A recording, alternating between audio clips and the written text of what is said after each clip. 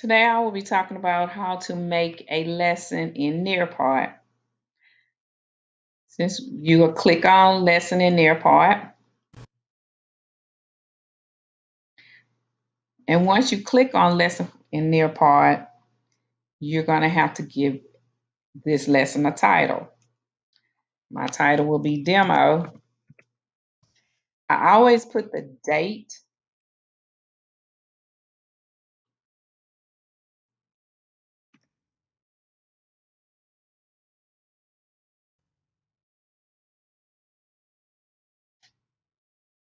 I always put the date on my lessons. If I have a student that is absent on the day that I presented this Nearpod lesson, this gives me an opportunity to locate that particular lesson for that student and what day that student was absent. When you click on settings, settings is where you're going to give the lesson details. The description, the title, drop down box for the grade, subject, drop down box, submit. Now we're going to create the lesson. So I'm going to add a slide. I will go to add content. When you go to add content, you have slides, which is your PowerPoints. You have vocabulary videos, Nearpod 3D. You have all these different type of contents that you can use to put into your lesson. I'm going to start off with the slide. And with the slide, it's just like a PowerPoint. They give you various different type of themes. You can add a text. You can put in an image, a video. I'm going to put in an image. So I'm talking about probability.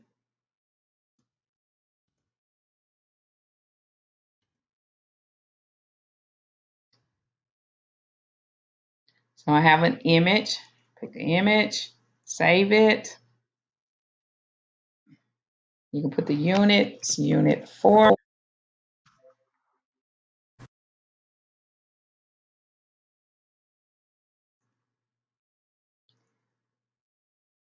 And if you want to give the student some type of instructions on this, you can click audio, an audio recorder. You click this microphone to get started.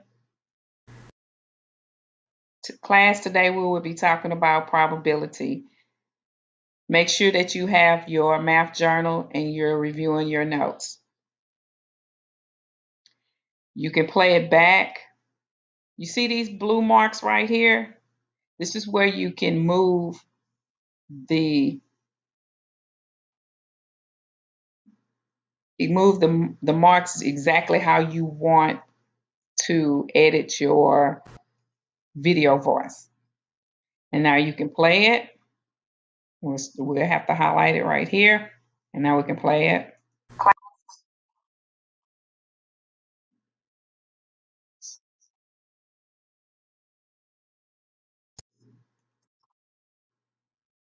So once you've done that, you now can save it.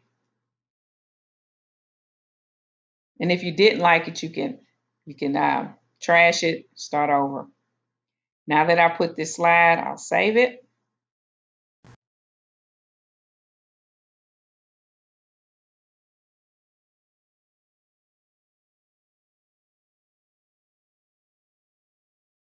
Since we are talking about probability, I can add another slide, and this time this slide could be where I can go into vocabulary and insert a video.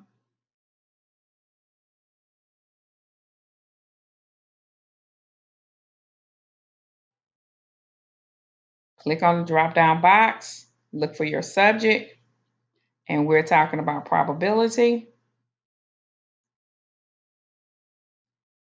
And I'll add.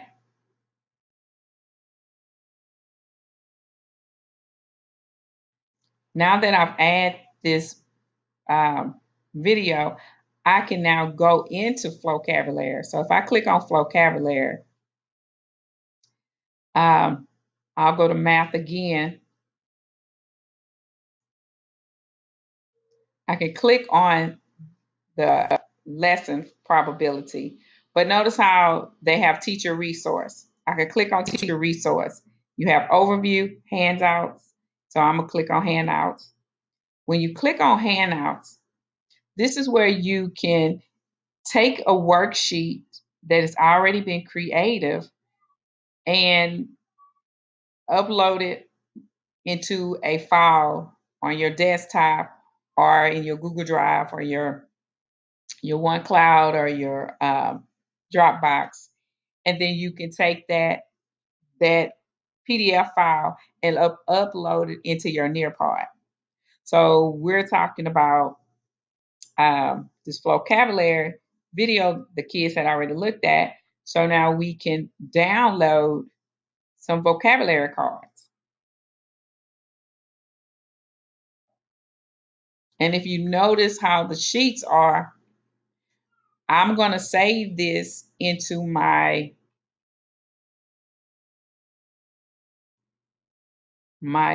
desktop where I have how to Nearpod. So I'll save the vocabulary cards. Since I've saved the vocabulary cards, exit out of this one. I'm going to now go back to Nearpod. Now I can upload that file.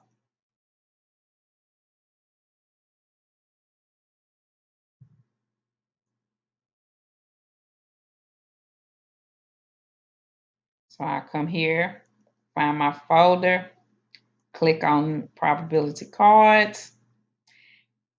And here they're going to prompt you, upload as individual slides or as the whole entire PDF file. I'm doing individual slides.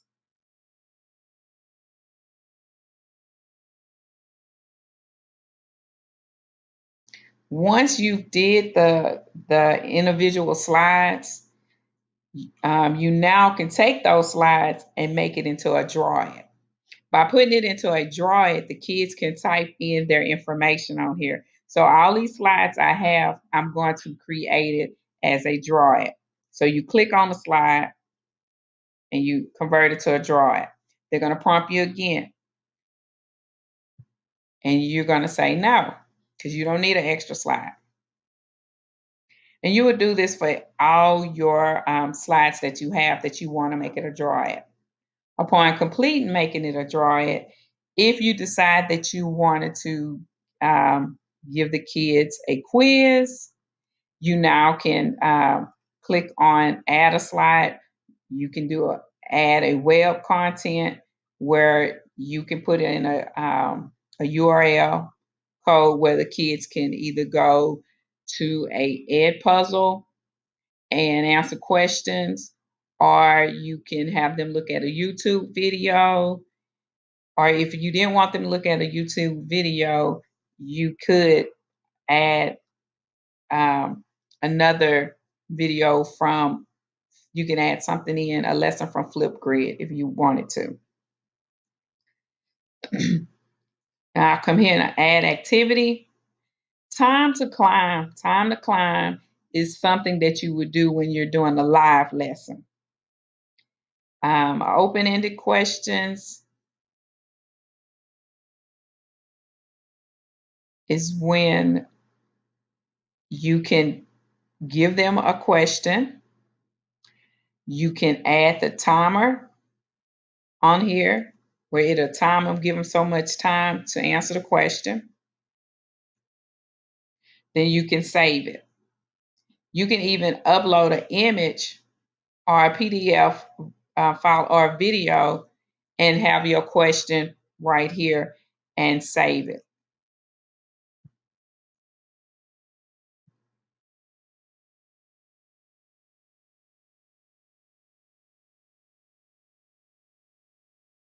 So I'll go back to add a slide.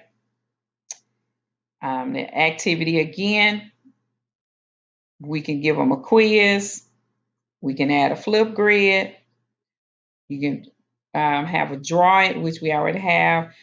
Collaboration and time to climb is is a function that is used when you're doing a live activity. You can put in a poll, fill in the blanks, or memory test.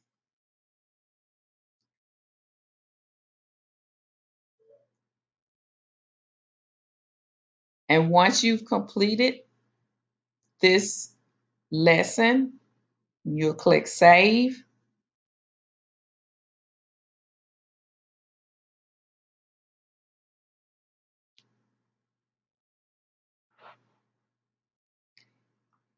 Now it's time for you to share your lesson. If you can have it as a live lesson or as a student pace. If you just, since we're utilizing this as a student pace, you can click on student pace, and here's where you can link it. You can email it, put it on social, link it, embed it, Google Classroom, Remind. If you are using, if you want to put this on Schoology, then you can link it and you'll just copy it and put it in Schoology. If you're going to use Google Classroom, then you can click on Google Classroom, choose a class, choose an action. Now, when you go here, you can title it, it's my demo.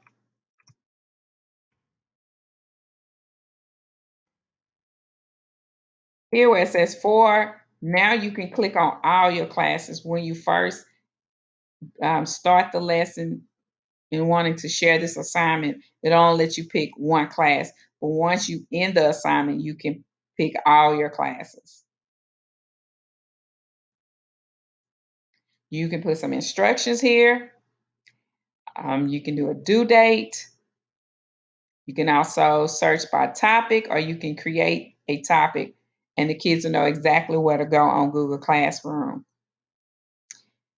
You can assign it, and the students will receive a alert that some assignments have been placed in Google Classroom. Or if you're doing it per class, you can set a schedule for it. Let me discard this draft. Okay. And this is how you make a lesson in Nearpod.